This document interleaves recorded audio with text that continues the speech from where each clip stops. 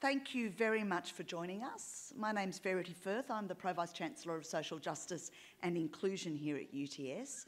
And for today's event, we also have Joanne and Amanda here on stage with us, providing Auslan interpreting. It's a real pleasure to be coming together, both in person and online. We have over 1,000 registrants for this event. So although there may not be 1,000 people in the hall, we know there are many, many more online. It's really wonderful to be here for National Reconciliation Week and this important discussion on First Nations justice and self-determination. I'd like to begin by welcoming Auntie Glendra Stubbs. She's UTS's Elder in Residence and she will do an official acknowledgement of country.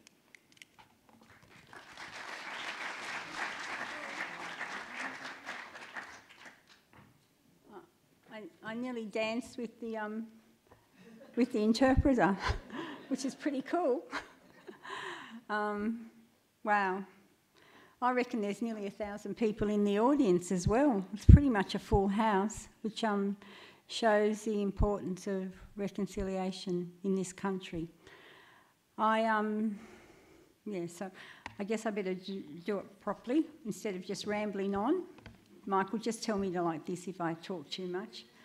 Yalamandu Marang, Galindra. That's for you, Michael. I've been practicing. And for Lockie, where's Lockie?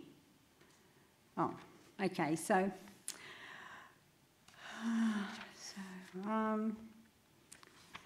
I'd like to acknowledge the land on which we meet, the Gadigal people of the Eora Nation, and pay respects to elders past, present and emerging. When you're at UTS, you see many fabulous emerging elders.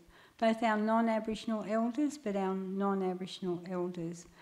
There's you can't be at UTS very long unless you have the same values as our dear Andrew and Verity and the A team that I call them, all the social justice warriors sitting in the front row, and all the social justice warriors are sitting in every row after that. Diversity, inclusion, and acceptance is what UTS is about. And I'm honoured to be part of UTS. I haven't read one word that I wrote. That's just ridiculous, isn't it? So reconciliation, a lot of black fellas go, Aboriginal people go, I've got nothing to reconcile. I mean, people that knew my sister Lola, she was very vocal about not having anything to reconcile. But, I'm a softer version of her, and I just think we just need to grab and embrace the hope of our young ones and hold hands and walk together on this journey, because reconciliation is a journey. I remember the excitement of Coombes when the Aboriginal flag was put up for the first time, and like someone said, Coombes is a bit lefty. I won't say who, but I think Verity just laughed. And it is. It really embraces everybody's difference. And so that was a really exciting thing and the start of a movement. It's been like a bittersweet week for me, with Sorry Day and someone who was part of the little committee that Kevin Rudd chose to do this apology in Parliament, and that was a day that I never thought would happen in my lifetime. And when I talk to the young ones, and I just feel the hope that they have, we are in good hands. UTS is in good hands, but this country is in good hands. The young ones are so fabulous.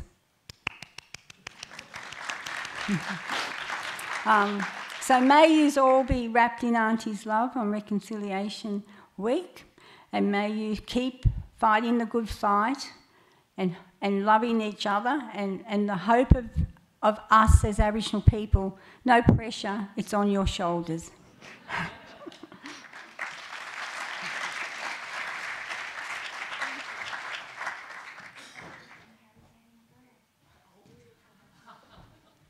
For those who didn't hear that, Harry's having a girl, but we can talk more about that when we have the panel. So thank you very much, Auntie Glendra. Thank you for that acknowledgement of country. I'd also like to acknowledge we're on the land of the Gadigal people. I've lived on Gadigal land since the age of 12, and I'm now almost 50. So the vast majority of my life on Gadigal land. My children have been born on Gadigal land. My children have been educated on Gadigal land. I now work on Gadigal land. And I think it's with that deep connection to the country that I love that I want to particularly acknowledge the elders of Gadigal land, the traditional owners who bore the brunt of first contact, who bore the brunt of colonisation in so many ways and yet never ceded the land. They are the Gadigal people. Our university is built on their land, and they are, of course, the traditional custodians of knowledge as well, so it's really apt that this university is built here. So wherever you are in Australia, you're on the lands and waters of Australia's Indigenous peoples. On this vast continent, hundreds of different groups and clans have their own culture, customs, language and laws. For our audience here today, and for those online, we'd love for you to acknowledge which Aboriginal or Torres Strait Islander country you are tuning in from. So to do this, you'll need to open up Slido, and you can see the link for that on the slides, and we'll share it in the chat for those of you joining online. All you need to do is click on the polls tab, where you can let us know what First Nation lands you are joining from and where you live or work. For everyone in the room today, we know that we're all on Gadigal land, so you can either acknowledge that or you can add the country that you've travelled from here today. Later this year, Australia will vote in the referendum on an Aboriginal and Torres Strait Islander voice. As a public institution, we feel UTS has a role to play in bringing people together for respectful and safe discussion and for opportunities to learn, underpinned by the university's fundamental commitment to First Nations people and their right to self-determination. We're delighted today to be joined by a distinguished panel of speakers who I'll introduce you to later, but we're very excited to have them, and to have the opportunity to learn more about the Uluru Statement from the Heart and its principles of voice, treaty and truth-telling. UTS commits to the Uluru Statement of the Heart in full. So I'm looking forward to welcoming the panel up to the stage and telling you all about them. But I would like first to introduce UTS's Vice-Chancellor, Professor Andrew Parford, who's going to offer some opening remarks and welcome.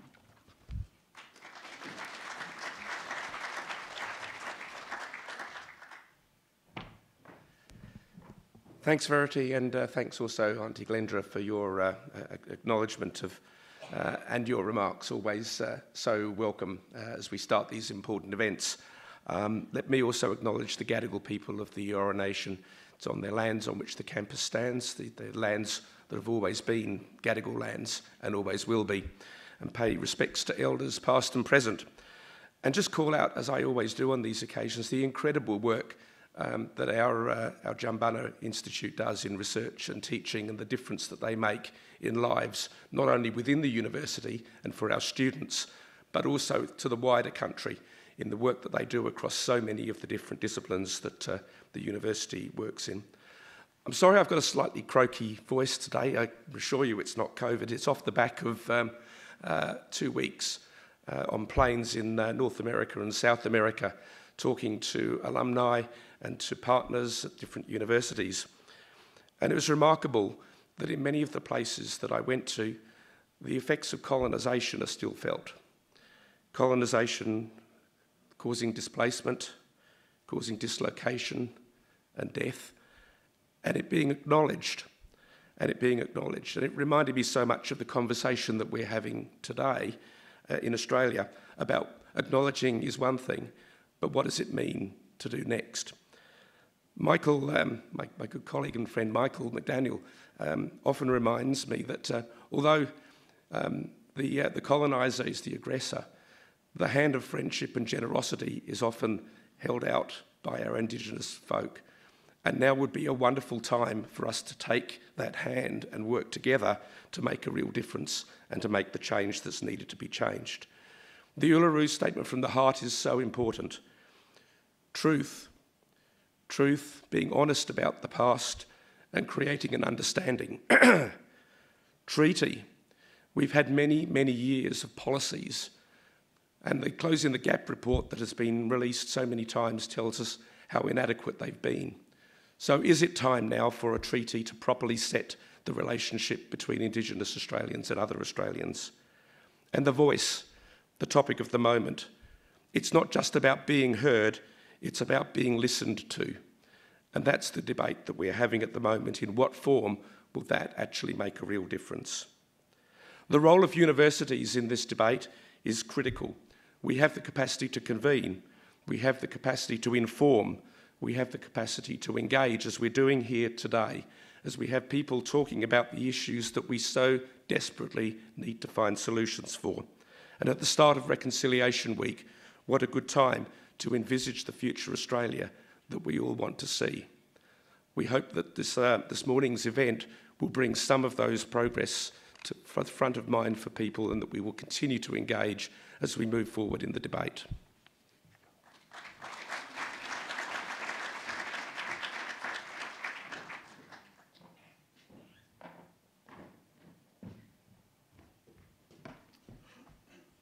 So thank you, Andrew. Thanks very much for that. Now, we're now going to move on to the panel discussion, and I'd like to remind everyone here in the audience, as well as those online, is that if you want to put forward questions for the panellists, you can. So all questions, again, will need to be submitted through Slido. Simply go to the link that's up here on the slides, go to the Q&A tab, which we will also be posting online for people virtually. The good thing about Slido is you can add your own question, but you can also upvote other people's questions that you want to hear answered. And we do ask, obviously, that you keep the questions relevant to the topics we're discussing here today. And I also say try to make them an actual question with a question mark at the end rather than sometimes just a statement. It's an honour to now welcome today's speakers up to the stage, and what I'll do is I'll ask each speaker to make their way up to the stage as I talk about you. So, and then take a seat wherever you'd like to sit. So let's begin with Professor Robynne Quiggin. Professor Robynne Quiggin is UTS's Pro Vice-Chancellor in Indigenous Leadership and Engagement. Robynne is a Wiradjuri lawyer who has worked on legal and policy issues of relevance to Aboriginal and Torres Strait Islander peoples, including business, investment, financial services, consumer issues, human rights governance, rights to culture, heritage and the arts. Welcome, Robynne.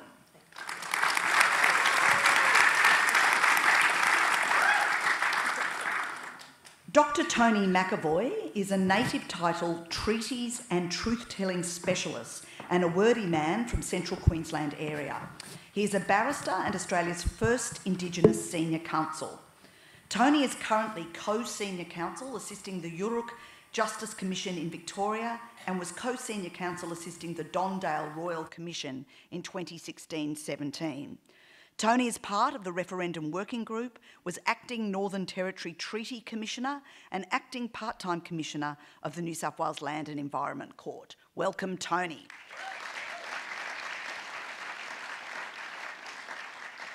Professor Lindon Coombes is Industry Professor and Director at Jumbunna Institute for Indigenous Education and Research at UTS. Lindon is a descendant of the Uluru people of northwest New South Wales and has worked in Aboriginal affairs in a range of positions, including Director at PwC Indigenous Consulting, CEO of the National Congress of Australia's First Peoples and CEO of Tranby Aboriginal College in Glebe. Welcome, Lindon.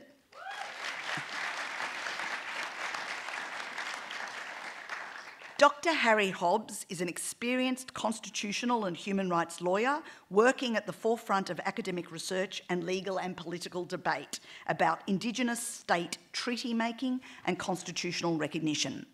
Prior to joining UTS, Harry worked in the Parliamentary Joint Committee of Human Rights, the ACT Human Rights Commission, as well as the Legal Research Officer at the High Court of Australia. Welcome, Harry. And it's Harry who's, I'm expecting his wife and his first child at any minute. So if he suddenly leaves the stage, that's the reason why. And I'll come over now to ask some questions of the panel.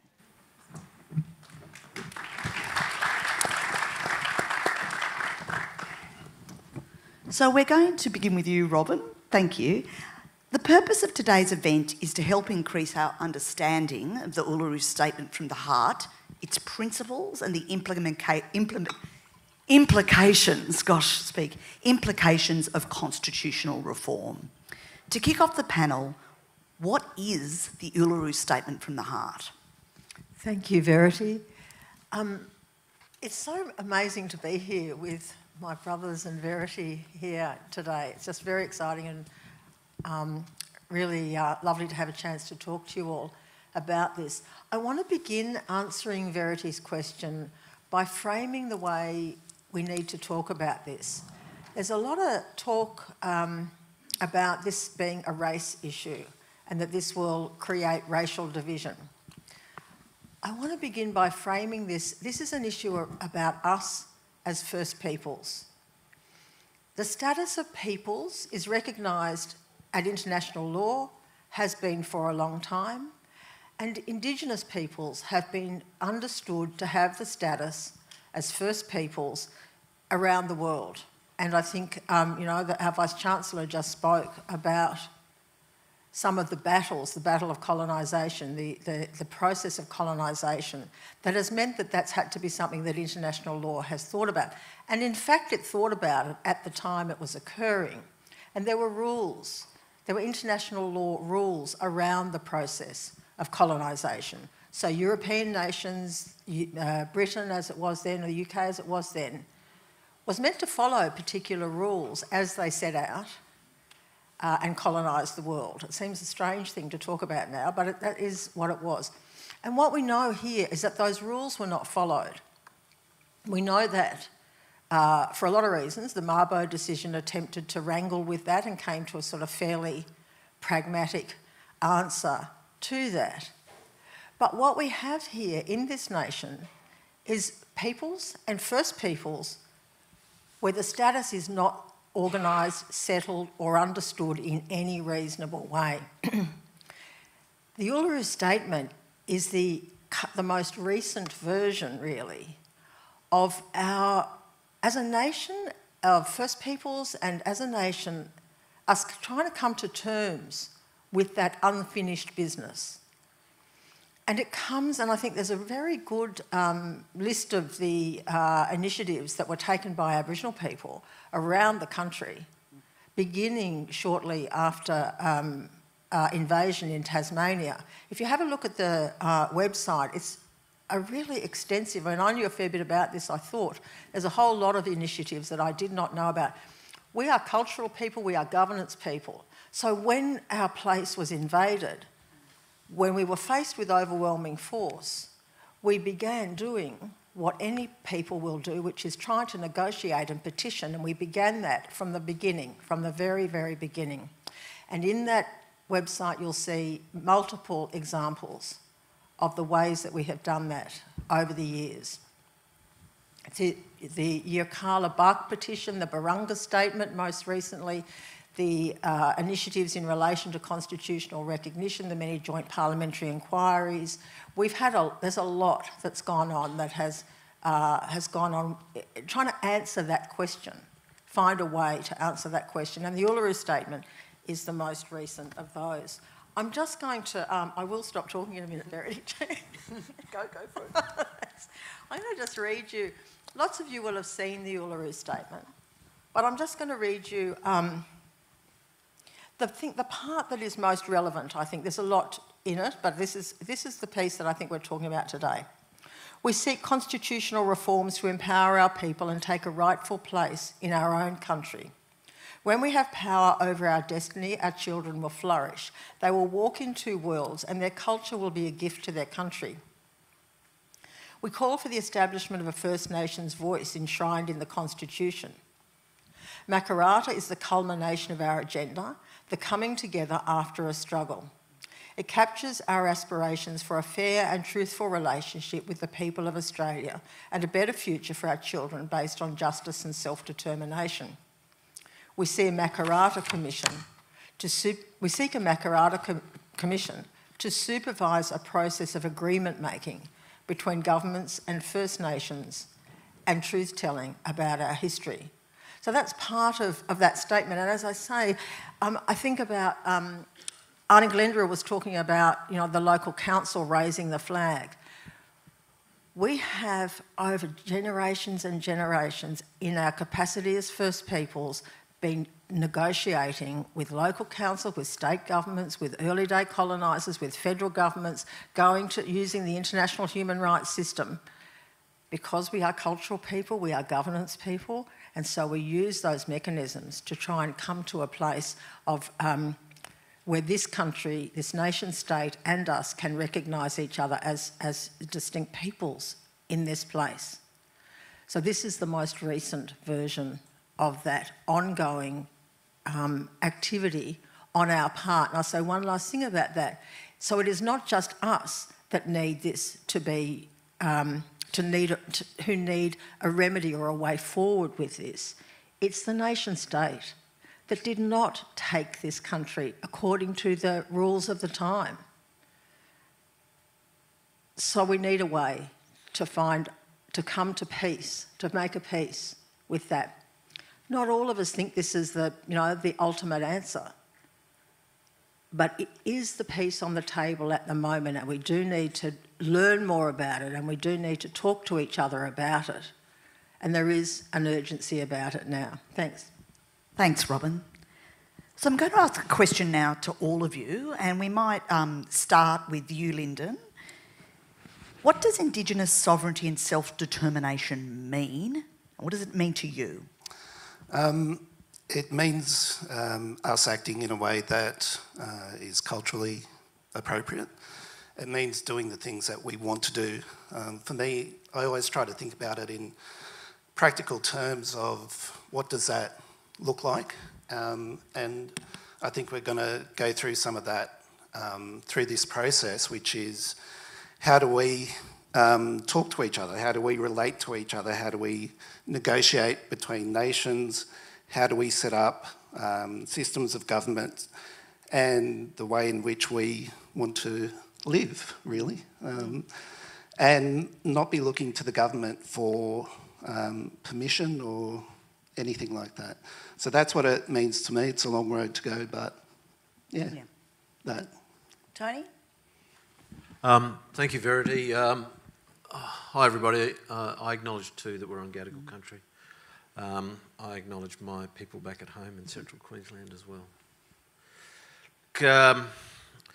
Indigenous sovereignty is a vexed issue in Australia at the moment. We have many people suggesting that the voice to Parliament will interfere with Indigenous sovereignty, but my experience in treaty work and in native title work tells me that my people, the Wirri-speaking people of Wangan and Yagalingu country, we're the only people that can speak for our country. I am only obliged under law to my people. If I've stepped wrong, I'm accountable to my elders. Anybody wants to speak about my country, they have to come to us. That's what our sovereignty means. And everybody I've worked with around the country, in every state and territory except Tasmania, says the same thing. You've got to come through us. We're the bosses here. That's how First Peoples express sovereignty.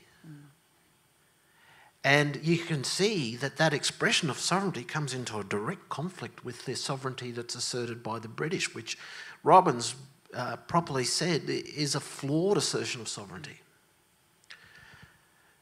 How then do we deal with this ongoing and proper assertion of continuing Indigenous sovereignty in the face of an overwhelming force that says we now make the rules here? How do we do that? We can approach it from a very principled position, but in the end, there's going to have to be some adjustment on our part and on the government's part to accommodate both systems. One way in which that's done, which I often talk about, and I'll just briefly draw your attention to, is through changing the legal system. And I've been watching closely the work that's being done in New Zealand at Aotearoa, where they have a process of indigenisation of their law degree, where they teach young lawyers and propose to teach the profession how to understand Maori law, how the two fit together. And their equivalent of the Australian Law Reform Commission, the Law Commission, is doing a study right now on how those law systems can fit together in what they say is a bijural system.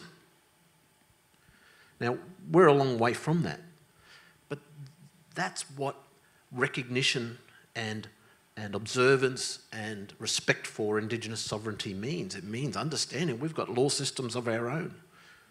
We operate according to our ancient law, and there needs to be an accommodation in this country of our sovereignty if the country is to live and act and go forward in a respectful manner. And, you know, a lot of people see that as the Australian nation having to give something away. I say, you should be grateful. We're giving something to you. We're inviting you to see the world through a lens that is very deeply connected to the country and something that you to date have really not grasped. So that's how I see Indigenous sovereignty, and we'll have some discussion about how we might be able to deal with that in the Constitution later, I suspect. That's correct. So Harry, Indigenous sovereignty and self-determination. Yeah, I think they were really great answers, all of them. I'm a non-Indigenous Australian, and so a lot of the way that I think about this is guided by listening to people, obviously, and listening and reading and having conversations with people who are experts in this.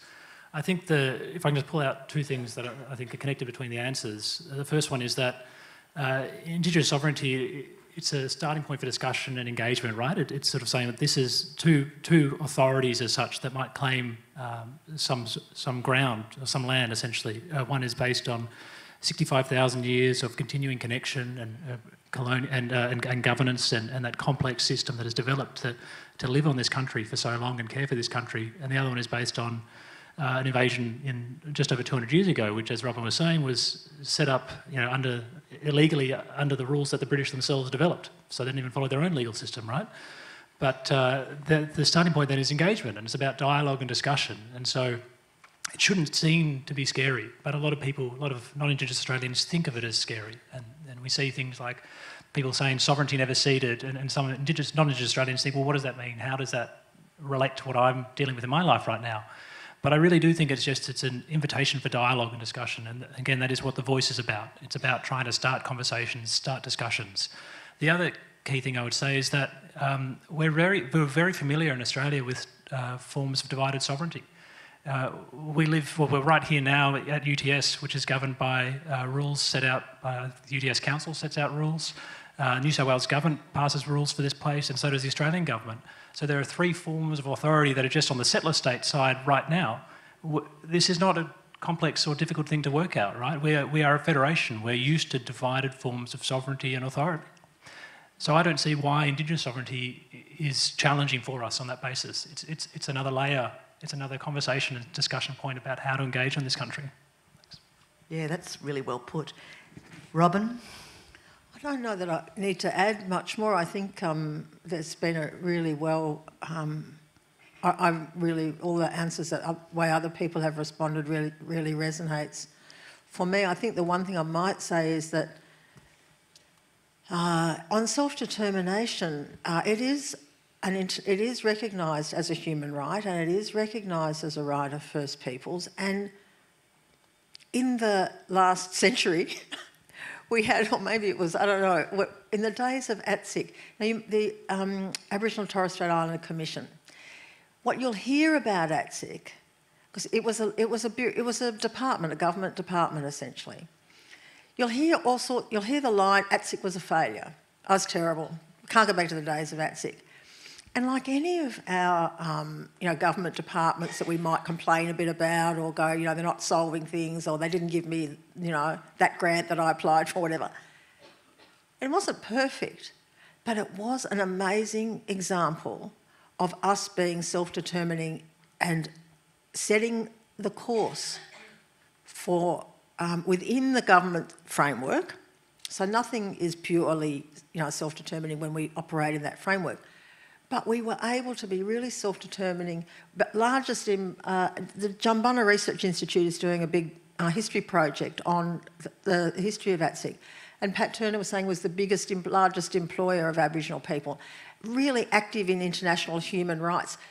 All our reparations work, except where it started in small collecting institutions, the reparation of our human remains, absolutely driven by ATSIC.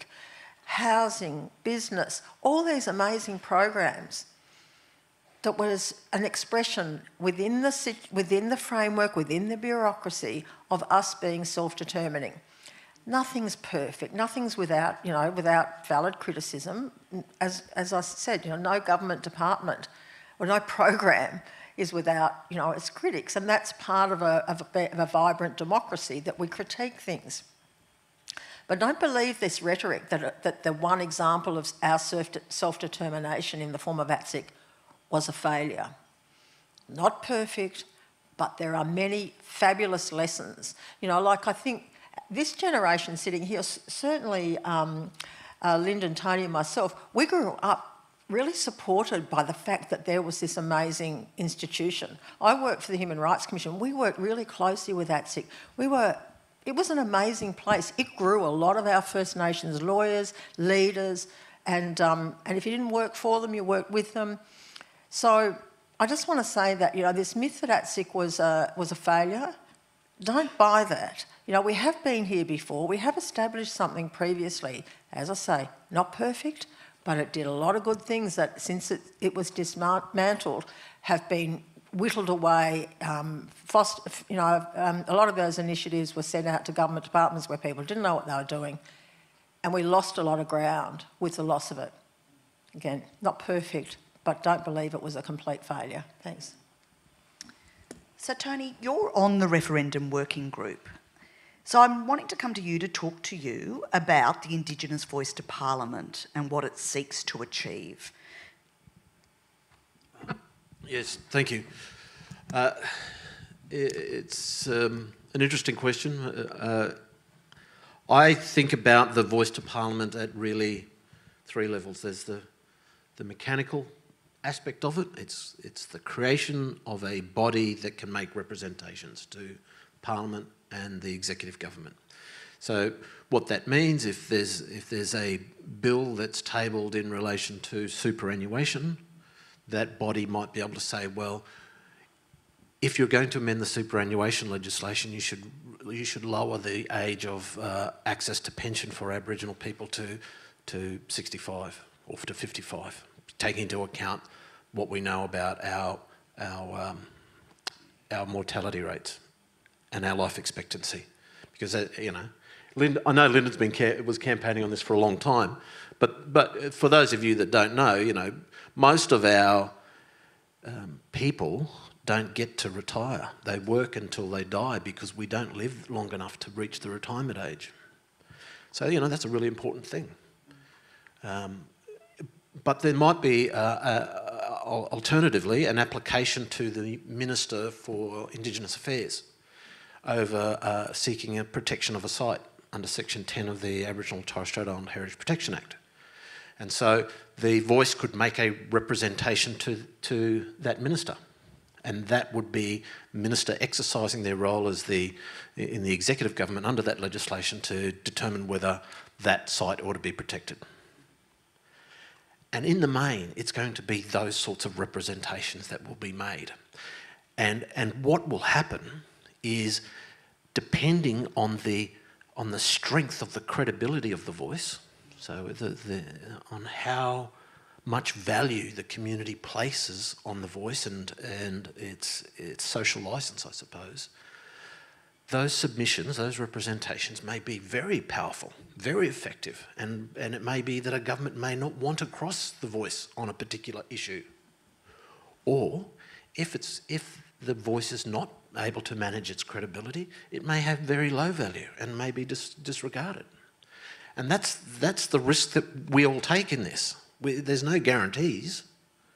You know, when they included in the Constitution that you couldn't be a dual citizen, they didn't know that Section 44 was going to strike out all of these parliamentarians who held dual citizenship.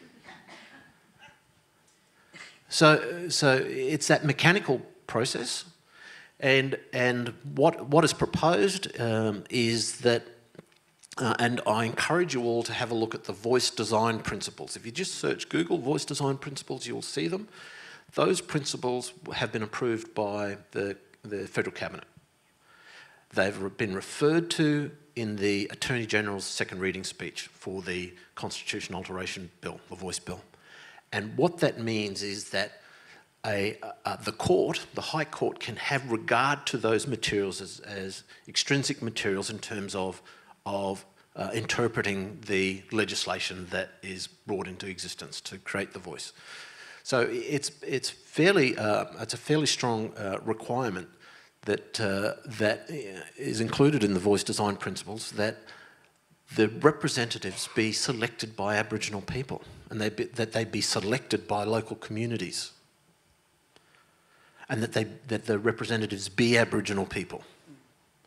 So you'll hear a lot of people saying, "Oh, well, it could be they can just appoint themselves. Tony Abbott can be the special envoy to blackfellas, or it can be Jacinta Price expressing her views, and that would satisfy the representative nature of it." Well, if you look at the voice design principles, the only way that Senator Price would get appointed is if she were put there by Warlpiri people or the mob at Yuendamu.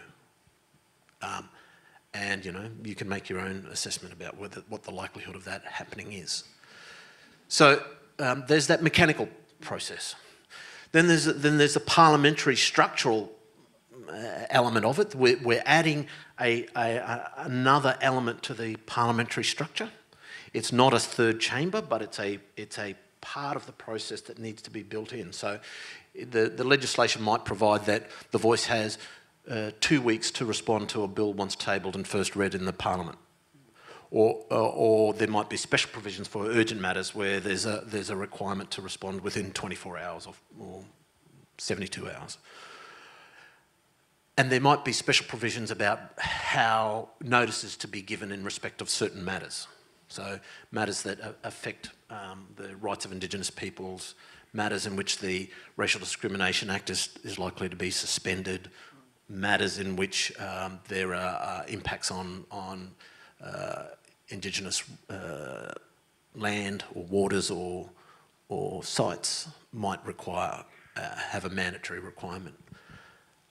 Other matters, such as the Superannuation Act, which are indirect, may not have may be something that we have the capacity to make representations with respect to, but government might not be required to consult with us over those things.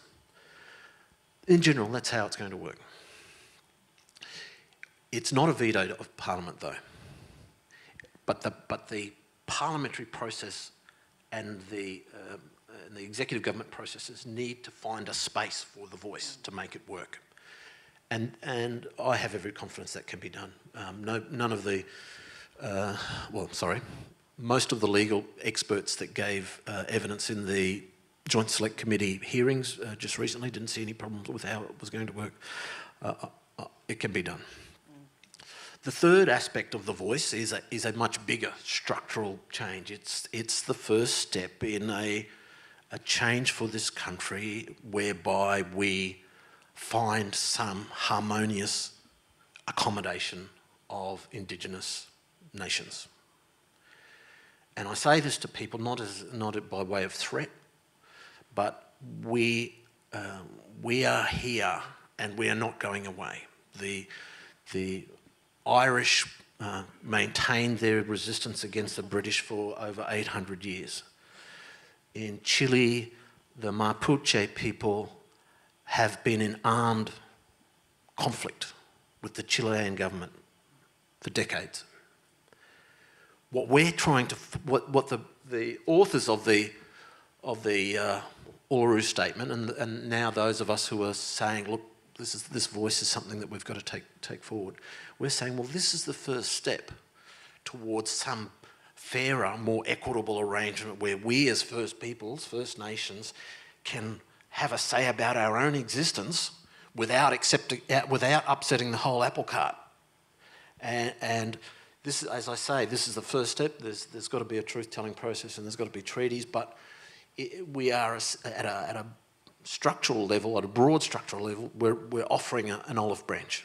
We're saying we don't want to keep fighting with you and seeing our kids locked up and seeing our people die in jail. We want to find a better way, and this is the olive branch. This is the first part. And so they're the various ways I see it. Thank you. Thank you for that. That was really, really useful. Yeah. So, Harry, I'm going to come to you because when we were planning this event today, we know that there are some people out there with really high levels of knowledge about constitutional process and referendums and colonial law and all of colonisation law and all of that sort of thing. And there are others that really don't know a lot. And so we're not going to assume there's this very high level of knowledge, particularly around constitutional law. Doesn't stop them from speaking about it, though, Verity, I should add. So true. But Harry does know a bit about constitutional law, so I am going to ask him. So can you give us a bit of an explainer on the role of the Constitution and how our laws are made, why it's important that this is enshrined in the Constitution, and the role of a referendum in altering the Constitution? Why are we going down this path? Yeah, it's a great question, and I mean, I agree with you, Verity. I don't want to speak out of school. I see my former dean here, Leslie, but I've been teaching Introduction to Law, Foundations of Law this semester, and when the students arrive, they don't know much about the Constitution. If I ask them much about it, they'll say, oh, I know that I can plead the Fifth Amendment if the police come talk to me, and they say, SVU told me I can do this, and you know, unfortunately, we don't have that, right? And most of our knowledge about the Constitution is picked up from popular media, which is generally American. When I ask them to look at the Constitution and tell me what's in it, they're surprised that we don't have a Bill of Rights. I always enjoy pointing them to Section 3 of the Constitution. You know, it's right at the top. I think it's a really important provision. If anyone knows it off the top of their head, it's the salary of the Governor-General. It's set out really early. We want to get that right up the top, right? It's very important we reach agreement on that. It was obviously drafted at a particular time, right? The 1890s. It was drafted by colonial-era politicians. No women, no Indigenous peoples were involved. Just white colonial-era politicians. And it reflected their aspirations and their views of what they thought was would be important in the country. It's important today because it's the preeminent law of the country. It's the founding document. All law in Australia must be consistent with the Constitution. All law in Australia must be consistent with what a group of colonial-era politicians thought was important in the 1890s. That's why it's important today. As you might suggest, you know, it doesn't include any recognition of Indigenous laws. It doesn't actually, at the moment, even mention Aboriginal and Torres Strait Islander peoples. They're not mentioned in the Constitution. So that's the document we have. And we can get around, you know, we can work with it. It makes sense still today in many respects, right? We have a thriving society and everything seems to work pretty well. And I think it's quite good that we don't live in a country or a society where we need to keep pointing to our Constitution to get through the day. You know, it's good that we have a low knowledge, but it becomes harder when we need to change it. Because they also set up a particular procedure to change the Constitution if you want to amend it, right? Ordinarily, Parliament can amend any law it likes. That's what parliamentary supremacy says. But to amend the Constitution, you've got to go through a particular procedure, and you need what's called a referendum. So you need to get a majority of people across the country voting, so 50% plus one of the nation needs to vote in favour, and you need to get a majority of states as well, which is 4 out of 6 states. If we had 7 states, it would still be 4 states, right? But with 6, with an even number, it's a bit harder. That means if 3 states vote no, it doesn't matter if 70% of Australians vote yes. It's not passing. They did it this way because, again, they were colonial-era politicians, and one of the things they were really worried about was making sure that Tasmania and South Australia and Western Australia were protected. And they couldn't, the bargain that they had struck couldn't be changed. But again, Aboriginal people weren't part of that bargain. So their interests were never reflected in the Constitution, and they're still not today. So the Constitution is important because all law flows from it. And if the Parliament in Canberra or New South Wales does something that's inconsistent with the Constitution, the High Court overrules it, overturns it. But you have a document that's hasn't been changed much since 1901, only changed 8 times, the last time in 1977. It runs out of steam a little bit, right? And things need to be fixed up. And so the voice needs to be put in the Constitution, in my view, because, number one, it will give it the institutional presence that Tony talks about. It allows it, gives that opportunity to be able to speak and have that significance there. It also fixes up or rectifies that glaring omission that Aboriginal people weren't involved in the Constitution in 1901, and they live in a country that they have never had given their assent to, essentially. They weren't involved in any of these debates. But most importantly, I think, for the practical sense of why the voice needs to be in the Constitution, as Tony says, the voice has no legal mandate. There's no legal obligation on government or parliament to listen to the voice or engage with the voice or respond to the voice, let alone do what the voice says. The voice will only work if it has political and moral strength. And the only way it will get political and moral strength from the get-go is if we, as the Australian people, tell the government and tell the parliament it should be treated, they should treat it with the seriousness it deserves. And the only way that happens is if we vote yes in a referendum. It's as simple as that, really, in my mind. Thank you. Can you pass me that iPad? Because I also want to make sure I'm asking some of your questions too, so I'm not forgetting about the audience. Whilst I look at these audience questions, I'm going to come to you, Lindon, and ask, do you think constitutional change will advance reconciliation? I don't know. So come on the panel and don't know. If it doesn't, I think it will have an impact, a negative one. I think from the start I shared the view that if this is how it's going to be, if this is what's going to be on the table, we need to get it done. I think I heard Tony say something along those lines as well, to get it to be successful, because if it's not, you know, where to from here? We were talking before this about consistently humble asks from Indigenous people, from bark treaties to ATSIC work, recognition, rights and reform from 1995. That's still really relevant today. And it's been along those consistent lines. So when you know, people say there's not enough information or that this is new or it's a radical undertaking, it's bullshit.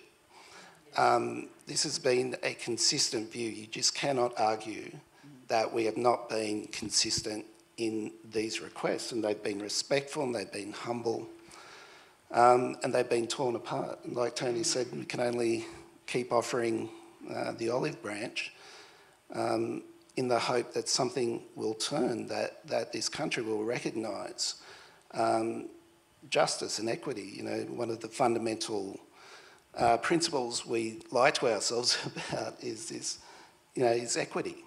And when you look at the experiences of black people in this country, they are not equitable. You know, the idea of a fair go, you cannot argue that Indigenous people have had a fair go. So there needs this level of introspection that I think the country's been incapable of to date, and that's been demonstrated. But here's another opportunity to have a go at this. It is a moment in time, and I think it's a really important one. So I'm going to come to some of the questions from the audience, because they're really good and there's been really great engagement. Thank you everyone who's been asking questions, and thank you for people who've been voting questions up. By far the most popular question, which is sort of the question of the hour really, is what is the crux of the argument both for and against having the voice to Parliament?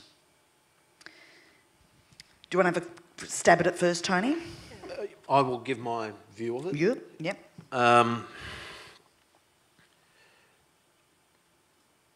The reasons for having a voice to Parliament, from my perspective,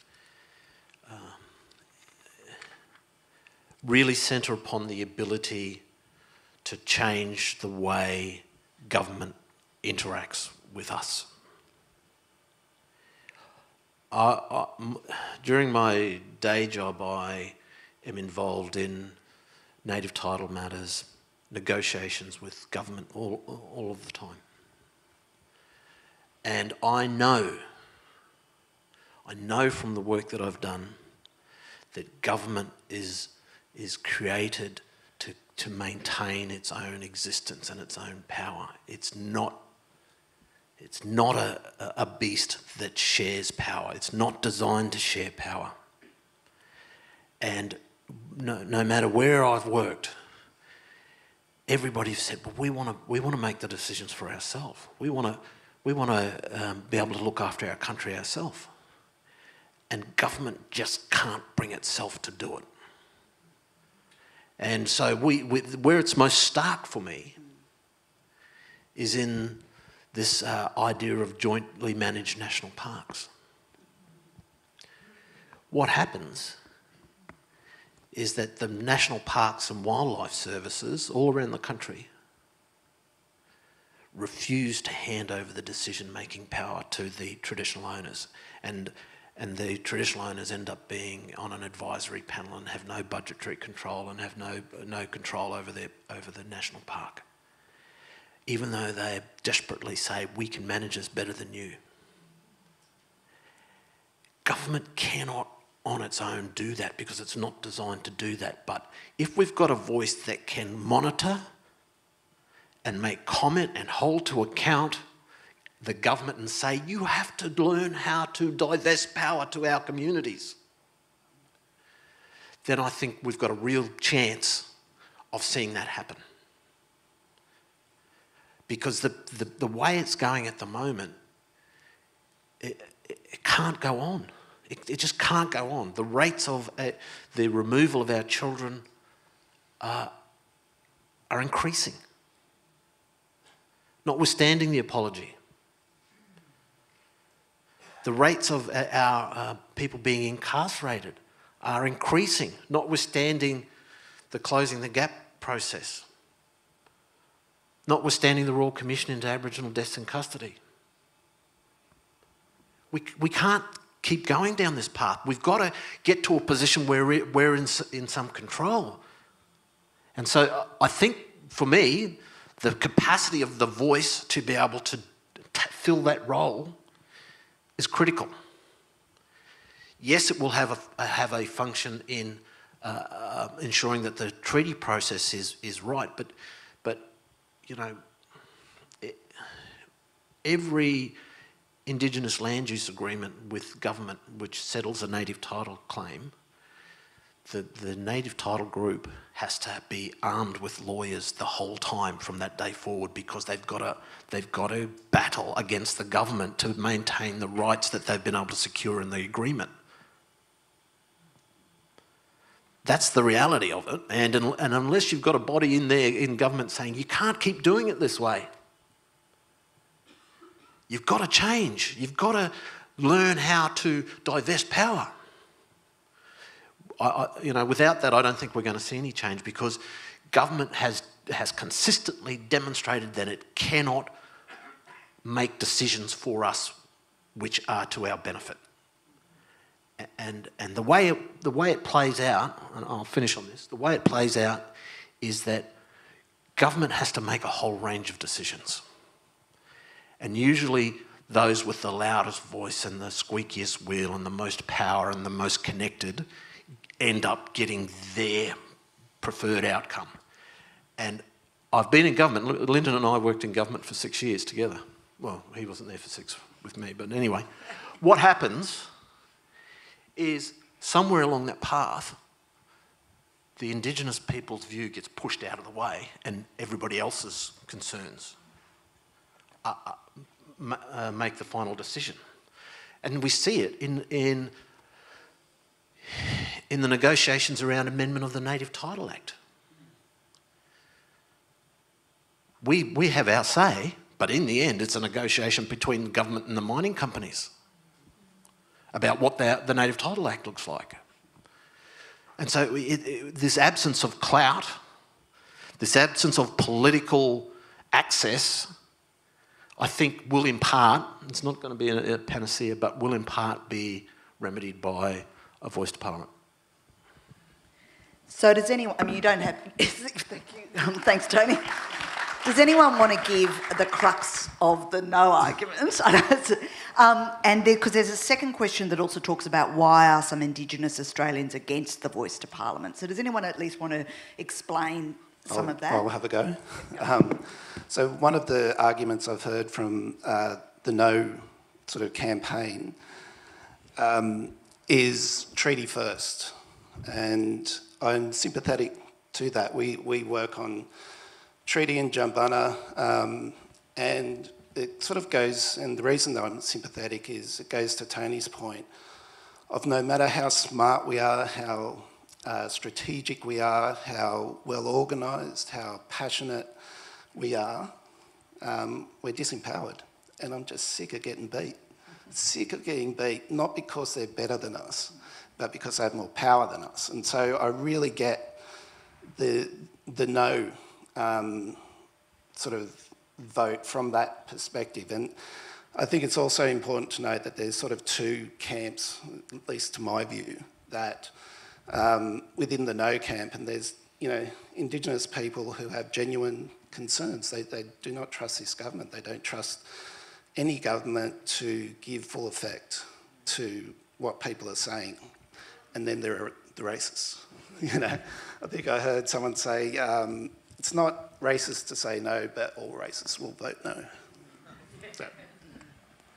I think I like that as well. Yeah, no, I think Tony gave a really strong answer for the yes case, of course, and I agree with what Lindon's saying about the maybe more progressive progressive no case about treaty first. I think on the other side of the no case, I'd say that, you know, taking it at its highest, and I don't agree with it. I think it's wrong, but I think it's what Robynne was talking about right at the start. Taking it at its highest, the other no case would be, does this divide us on the basis of race? And I think the answer is clearly no, and I'll explain why in a moment. But I think that is the concern that a lot of people have, because we're very lucky to live in a country where equality is prized, right? We are all equal. That wasn't the case for many, many years, as Robynne, Tony and Lindon can attest, right? This is certainly not the case of what it has been. And so people might be concerned, does this give special rights to one group of Australians? But as Robynne was saying right at the start, it's not a racial question. It's a question about peoples. And it's not a recognition that there are different races or one group has special rights. It's a recognition that there is a group of Australians, the first Australians, first peoples, who have a 65,000-year continuing connection to country here. And they are not part of our constitution. They're not part of our country at the moment. They are, as Tony and Lindon were saying, essentially it's a demographic minority of 3% of the population who will routinely lose in democratic debates and democratic votes because of their demographics. And so this goes some way to trying to fix up that process, the impossibility of a democratic society when you have one group of Australians who are very different for very unique and distinctive reasons, who will routinely lose in political battles. So that's one part of it. The other part I would say is that the voice doesn't grant special rights to anyone. The voice, as Tony was saying right at the start, it's an opportunity to speak to Parliament and to government, to make representations. We can all do that. I made a submission to the Parliamentary Committee report into this. I made a representation to Parliament. You know, we can do this routinely. We all do this at different times. So this is not any special right. This doesn't take away my right to do that. So at its highest, there's a concern about equality, but I think it misunderstands the argument. It's about peoples, and it doesn't take away anyone's rights. Can I just add on the no question? From a purely a position of trying to analyse the electorate, it's clear that there's probably 15 to 20% who are just straight out no, who have a particular view about life in Australia, and that any rights we had were disappeared when the British arrived. And then they're not going to change their view. And then there's 30 or 40% who are undecided. And what the no campaigns have been doing is playing to the fears of those people and putting out as many different arguments as they can to try and hook individuals and tap into their fear. And we know that in Australia, non-First Nations people have a bias towards First Nations people. There was a very good study that came out of ANU in 2019 to the effect that 3 out of 4 Australians have a negative, unconscious or implicit bias against Aboriginal people. And that is a product of the way in which this country was settled. we were subjected to violence, and there's a conspiracy of silence about that, and we were treated as second class in order to facilitate our dispossession. And that's really deeply embedded in the society, and many people are able to rationalise that and move beyond it and act appropriately. But what the hard right is doing is just tapping into those very deep, latent fears. And people are saying, well, I don't know, what'll happen? Well, you know, and it's like that movie Wake in Fright, where the black fella's standing outside the window. They're all going, oh, what's happening? When I saw that movie when I was a kid, I went, hey, who's that fella out there? I felt like I was outside looking in, you know, but...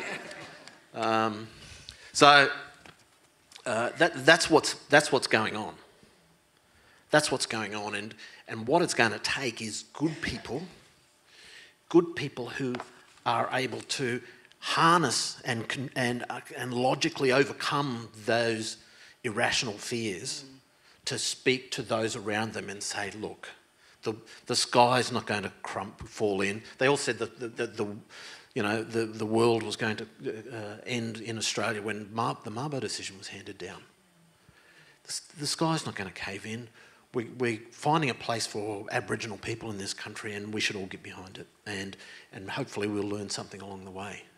And it's all of you who are here, speaking to your friends and your family, and not allowing the misinformation that's purposely designed to trigger fear to grab hold.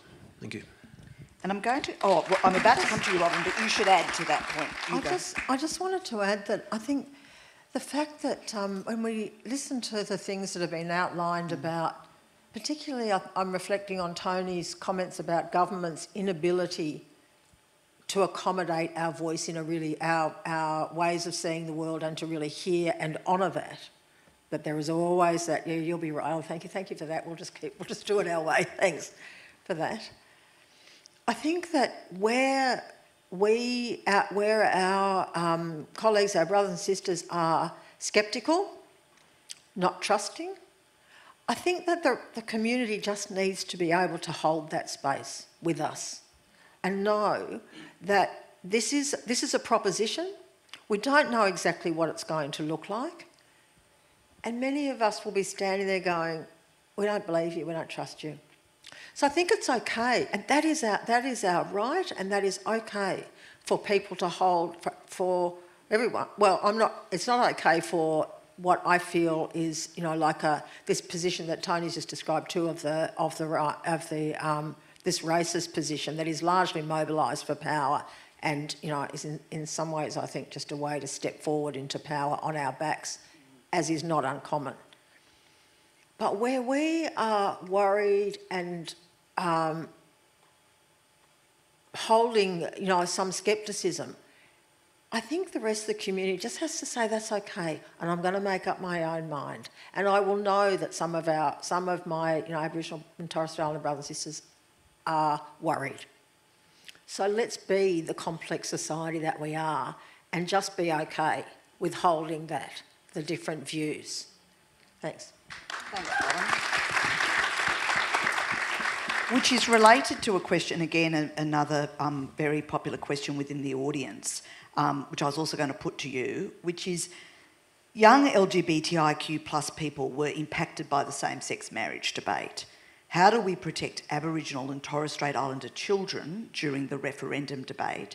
And the reason I was going to go to you on that was because that's something we've also been talking about at the university, about cultural load and about just creating a safe space so that it doesn't, well, I'm sure Tony can already tell us about the nasty social media environment, but that it doesn't just really have an unfair and horrific toll on people.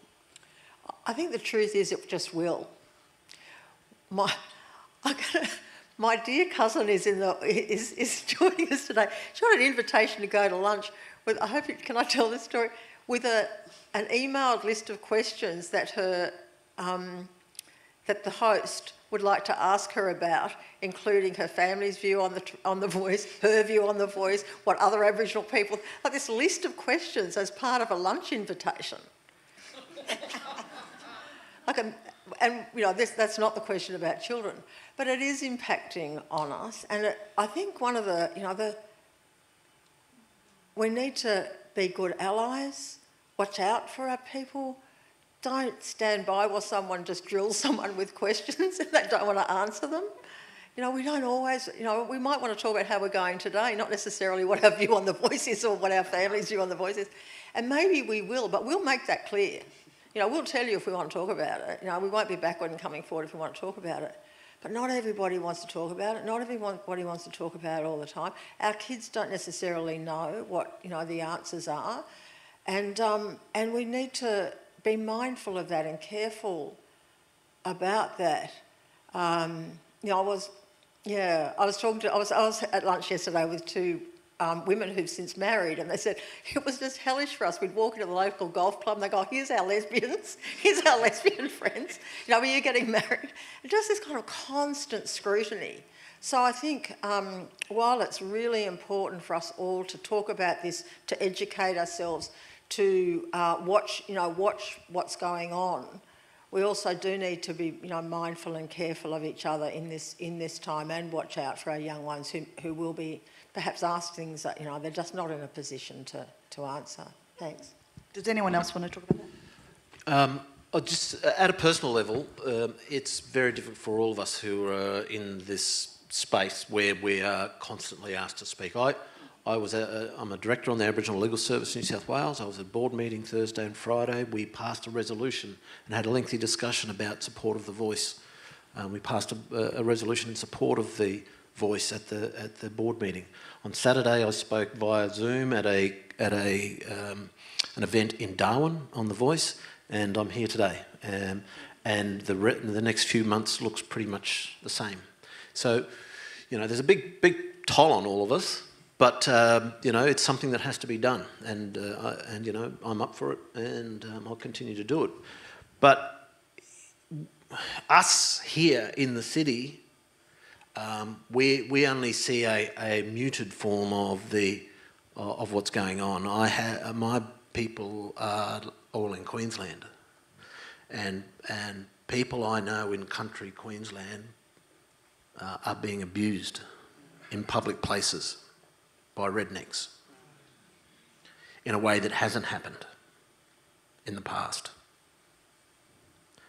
And what I think it says to me is that we've got a fair way to go yet, and it's going to get uglier before it gets better. And to the extent that we have allies, those allies need to stand up at the appropriate times. You know. So if you see that sort of behaviour, be brave. Thank you. Yeah, I might just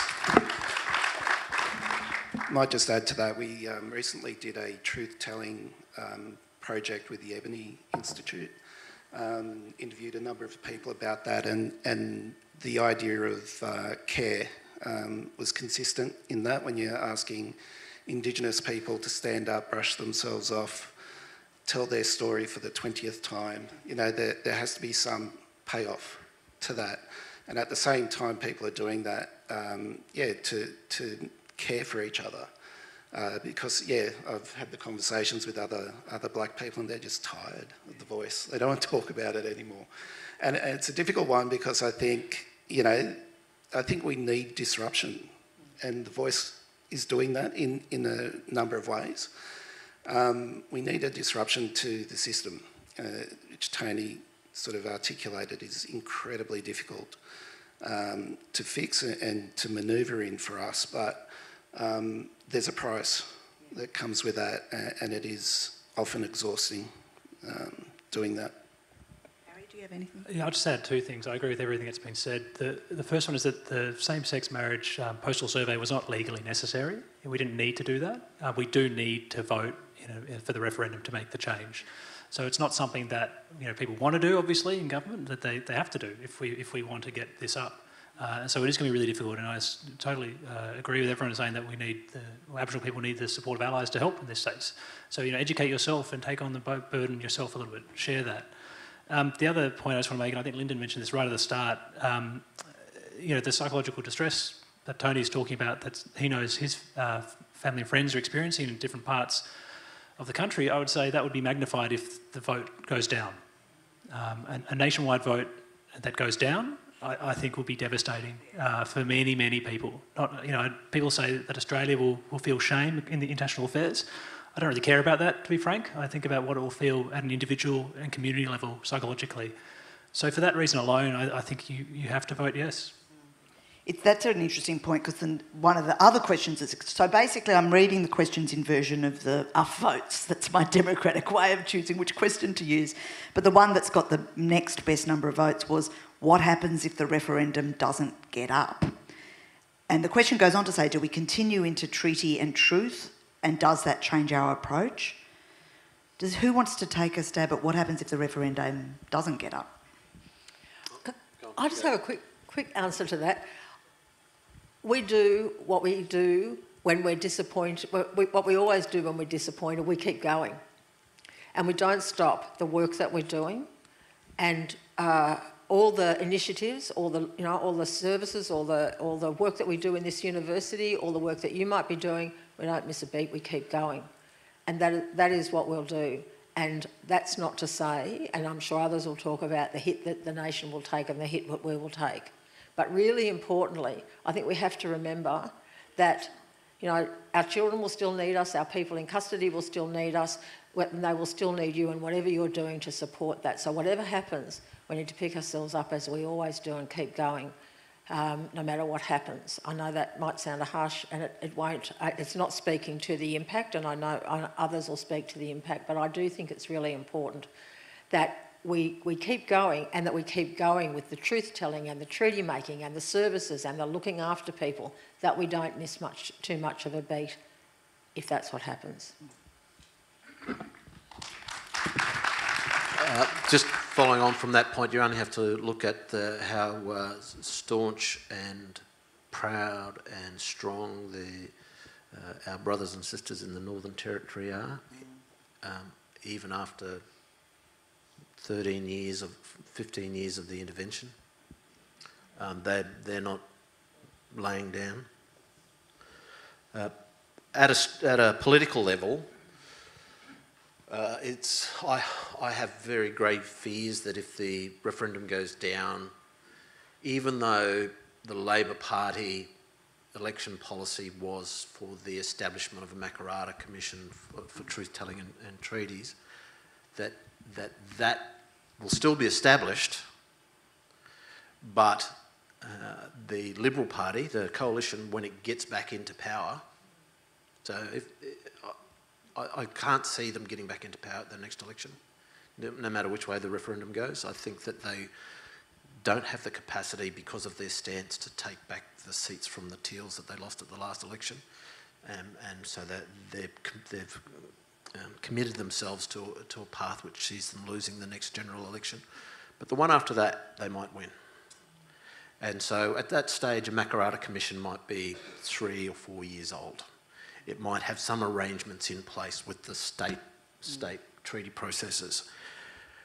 On past form, I would expect that the coalition will come into government and will say the nation has voted against self-determination for Aboriginal people and we are abolishing the treaty process. The referendum spoke, and we will abide by the people's wishes. And if it's not so embedded that it can't be unravelled, by the time they get back into government, I expect that that's what they're going to do. And I'm really fearful of that. Because, like Lindon, even though the voice is a very important structural element, the way in which my people secure our future is through some set of agreed rules about how we all operate on my country. And that's the treaty process.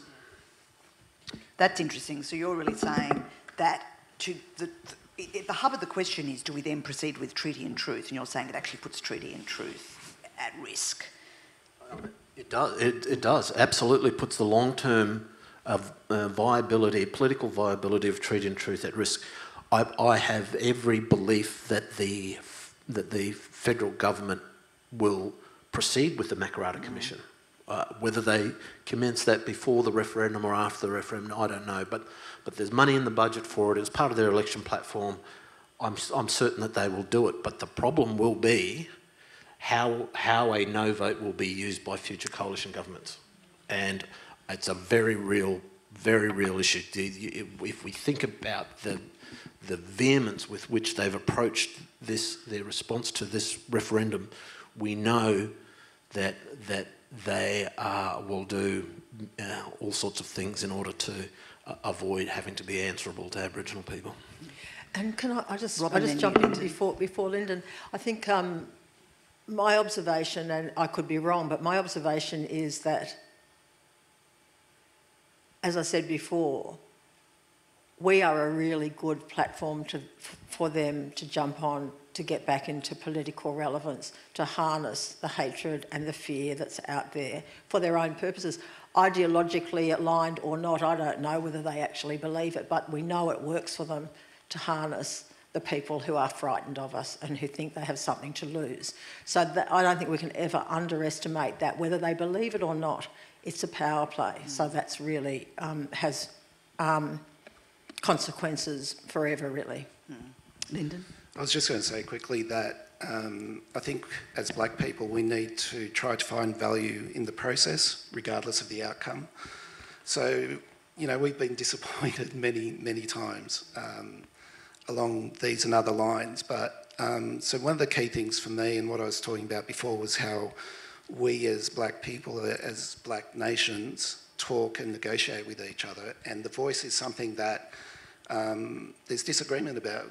People pretty much agree with everything. You know, my views are very consistent with. They're saying no, and I think that can be a really valuable thing about how we respect each other during that process, and it's good practice for me for treaty, really, because that's where we want to get to. And so with all these processes that are going on, if we find that value in the process, and the outcome will be what it will be, and I agree with Robynne that it's, you know, it'll be business as usual. We'll get back to doing the things that we do, still working towards treaty and other things, but there's an opportunity in the process so that we're not just sort of left, you know, at the whim of the majority of people for a decision on the referendum. Yep. Harry? Yeah, just to add one extra thing, I agree with that as well. One thing I think people aren't really aware of is that every government in Australia except Western Australia has committed to a treaty process. So every single state and territory and Commonwealth government except for WA has committed to a treaty process. My fear, drawing on from what Tony was saying, is that because it's going to be a statewide vote, there'll be some governments where a no vote might succeed, and the impetus for treaty in those states will dissipate immediately because the government will say, well, there's no votes in this, and we need votes to get into power next time. And so even if the federal government is still committed, and even if things continue for a little bit longer at that stage, and they will have a lot of momentum in themselves and driving the process, I think the momentum and the energy in certain places around the country will fall apart. So we're nearing time, but there's a last question. There's another question from the audience which is similar to one that I want to ask. And this really is about, you know, the nature of all of Australia voting in a constitutional referendum when, as we've already described, a lot of people don't even know what the Constitution is and whether or not we've got the right to bear arms, as Harry said before. So the question from the audience is, how can we better cut through the complexities of this such that the average Australian can understand and make an educated vote in the referendum? Who wants to have a go at that first? All right, I'll go first. One of the things I've said to people is, wouldn't you like a parliament and an executive that has the best advice possible when they're making laws and policies for this country? Wouldn't you like to have something that, you know, somebody that gives them the absolute best advice possible, from the people on the ground, from the people at community level to the people who are our doctors, lawyers, architects, social policy people, all the people that we have who can give really expert advice? Wouldn't you like that? Wouldn't that be a better way to do business in government? The thing I do say also that is sometimes maybe complex for people is that we do have a human right.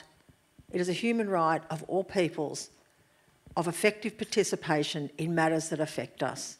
It's just the implementation of a human right. Thank you. Yeah. Tony?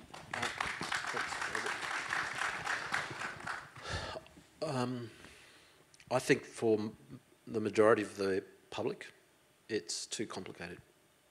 And what that means is that they will look to the people that they rely upon to guide them. And there are vocal people on social media who put forward different positions, some of them informed and a lot of them uninformed. But what will be really important is how the Liberal backbenchers deal with their ability to vote whichever way they want. So the Liberal Party no mandate is only binding on the cabinet.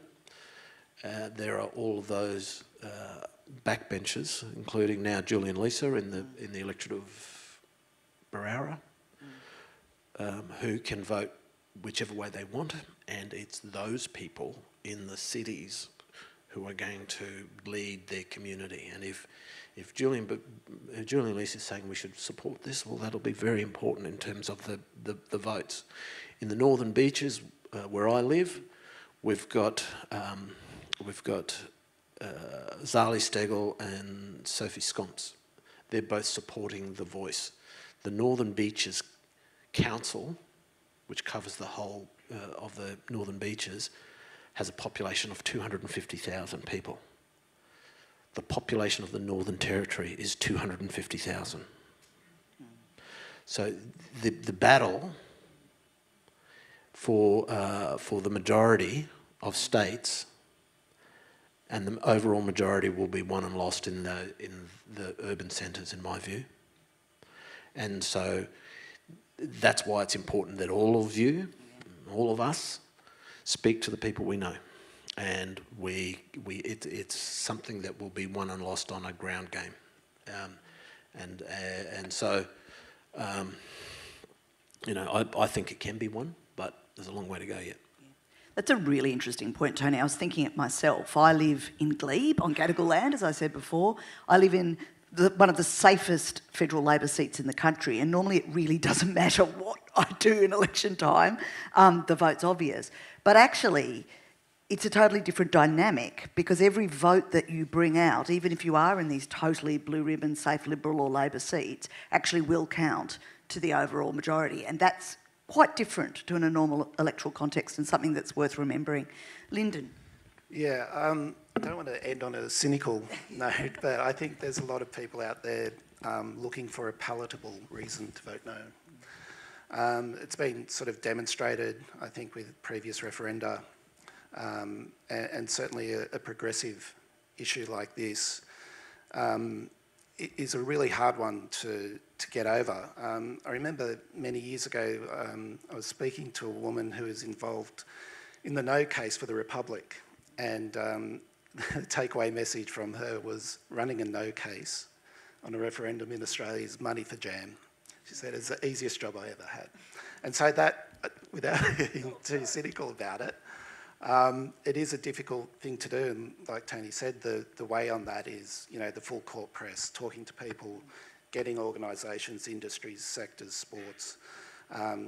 It's a full court press to overcome that, because it really is difficult. Harry? Yeah, I agree with that. Again, it's sort of, if there's limited knowledge about what is in the Constitution, let alone what it means and what it is, it's much easier to say, well, I don't know, I'm just going to vote no. So a compulsory election, a compulsory referendum vote, and it is compulsory, we're all going to have to vote, does make it easier for the no case. And the history in Australia says that there have been 8 successful referendums out of 44 attempts. So it is hard. There's only, Labor Party has put up 25 referendums and has got 1 out of the 25. So it is very difficult to win a referendum. And so we do need people to educate themselves, to find out information, and I think and then talk to friends and family and people you might not talk to about these things more generally. You know, I'm sort of been doing a lot of these talks recently. I gave one to my hockey club the other day, right? Just because I think, well, these people I play hockey with, I don't know anything about them, but I see them every week. I should tell them about this stuff, and they'll tell their friends. So it's little bits like that. And I think, I know a lot of people say, oh, I want more detail. There is detail out there, but I do think, as Robynne said, it's important to stick to the principle. This is just a question about whether we think Aboriginal and Torres Strait Islander peoples should have a say over the laws and policies that affect them. Yeah, I think it's pretty straightforward. So we've got 3 minutes left. I'm just going to go back up the line, starting with you, Harry. And really, you can say whatever you want to say at the end of the moment. Tell your truth to the audience. But if you do have some good recommendations for materials people could pursue to get to know things more, or how to sign up if they're interested in volunteering, whatever, could you provide that information too? And before we close, I'll also say that Koori Connections are here with us in the Student Learning Hub in Building 2. And you can drop in and have a chat and ask any questions about the upcoming Voice to Parliament, how to be a voice for reconciliation, or if you want to learn more about local Indigenous culture. So that's Koori Connections, and you can continue the conversation after this event in Building 2 in the Student Hub. Starting with you, Harry. Yeah, there's a lot out there. And I think, I know the Uluru Dialogues team, which is based out of UNSW, they have a yarning session every week. And it's open to every single person in Australia. The Zoom link is available. You type in Uluru Dialogues yarning session. And you've got people like Megan Davis and Pat Anderson who will talk to you about what the voice means and how it will work. So that's pretty easy and pretty useful way to get some information about it. There's also lots of university websites that do things like this. I know UTS are doing things. We're putting a video together.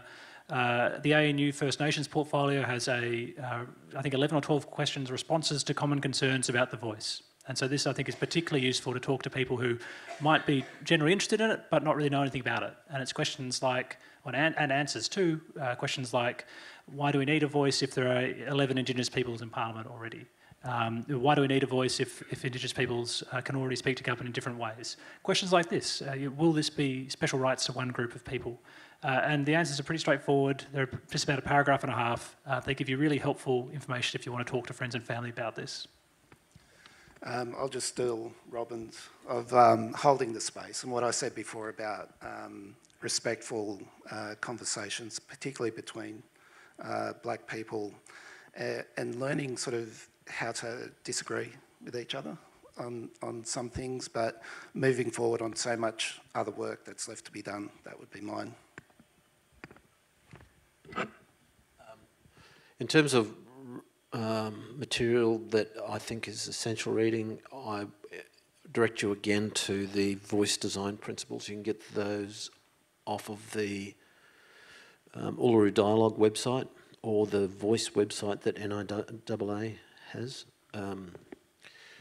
Read them because they answer most of the questions about the structural, the detail, and when people throw up issues about lack of representation or the various challenges people say about the model or the absence of a model are answered in that document. I don't know what else to say. Watch Charlie's Country. I watched that movie the other day. Gulpilil, awesome movie. Speaks to many of the things that we're talking about here. Thank you. Yeah, I don't, final words are a bit hard. I think, yes, we need to really stay kind to each other, hold this space so that we don't necessarily all see things the same way. For me, I think there are many, this does come, it's one in many ways that we have tried to and have held a conversation with the nation, with the Commonwealth Government, the state governments. This is one of the things in the long road, and it won't be the last. And I just think we might as well give it a run. We might as well give it the best run we can, because maybe it'll, it's just one in this step towards Makarrata, towards truth-telling. So might as well give it a run, but we need to be really kind and patient and considerate of all the views that we have. Thank you. And thank you to my panel. I think my panel, the panel.